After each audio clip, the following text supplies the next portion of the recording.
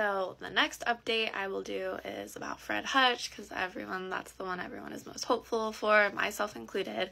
Fred Hutch Cancer Research Center is actively working on a cure for herpes, and it's led by Dr. Keith Jerome and his team. And so I believe it was last week he put out a brief update. So the update came because they have a crowdsourced fundraising page on the Fred Hutch website, and they reached their goal of 1.25 million raised. So every time a goal is hit, typically Dr. Jerome or Fred Hutch will put out some kind of update for the people who have donated. So this is the start of the update. As you can see at the very top, it says update on the HSV gene therapy program. Starts with just thanking everyone for their support.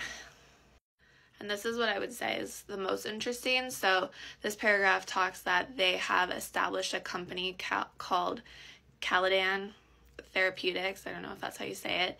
And that apparently creating a company is common and essential in developing medical treatments and diagnostics. So this is like the next stage of where they're at with their herpes cure, their cure research.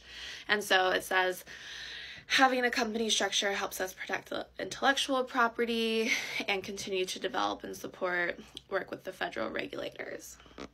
And then just the end of this paragraph is creating this business and having the business relationship between Fred Hutch and Caladan Therapeutics.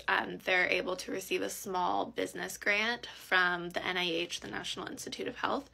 So that will, again, money grants to fund the research. So that is great on top of all the money that donors have raised. And so it's always a small update with Fred Hutch, and I know people get disappointed that they want clinical trials ASAP for humans, and it's not going to happen immediately, but what can help is the advocacy and awareness. So they always will accept donations, even though they've reached their goal. There's always going to be a new goal, but that's kind of just a little update about Fred Hutch.